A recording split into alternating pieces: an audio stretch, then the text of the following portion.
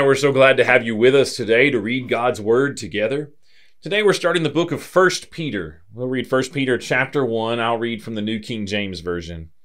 Peter, an apostle of Jesus Christ, to the pilgrims of the dispersion in Pontus, Galatia, Cappadocia, Asia, and Bithynia, elect according to the foreknowledge of God the Father, in sanctification of the Spirit, for obedience and sprinkling of the blood of Jesus Christ, grace to you and peace be multiplied.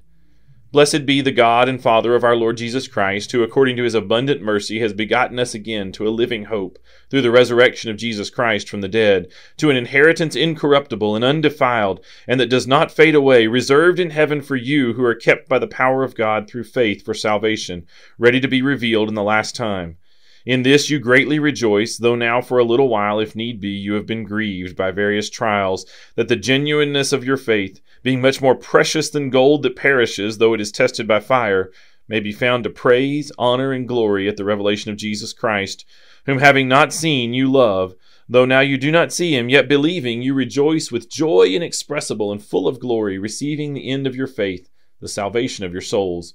Of this salvation the prophets have inquired and searched carefully, who prophesied of the grace that would come to you, searching what manner of time the Spirit of Christ who was in them was indicating, when he testified beforehand the sufferings of Christ and the glories that would follow. To them it was revealed that not to themselves, but to us they were ministering the things which now have been reported to you, through those who have preached the gospel to you by the Holy Spirit sent from heaven, things which angels desire to look into. Therefore, gird up the loins of your mind, be sober, and rest your hope fully upon the grace that is to be brought to you at the revelation of Jesus Christ.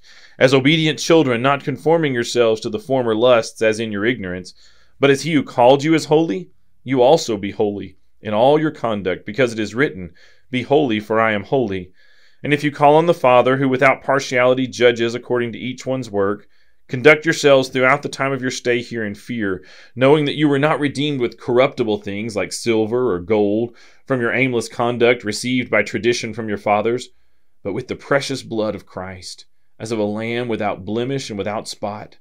He indeed was foreordained before the foundation of the world, but was manifest in these last times for you, who through him believe in God, who raised him from the dead and gave him glory, so that your faith and hope are in God. Since you have purified your souls in obeying the truth through the Spirit in sincere love of the brethren, love one another fervently with a pure heart, having been born again, not of corruptible seed, but of incorruptible, through the word of God which lives and abides forever. Because all flesh is as grass, and all the glory of man as the flower of the grass. The grass withers and its flower falls away, but the word of the Lord endures forever. Now this is the word which by the gospel was preached to you. That's our reading for today. Thanks so much for joining us. I hope you have a great day and be with us every day as we read one chapter of God's Word together.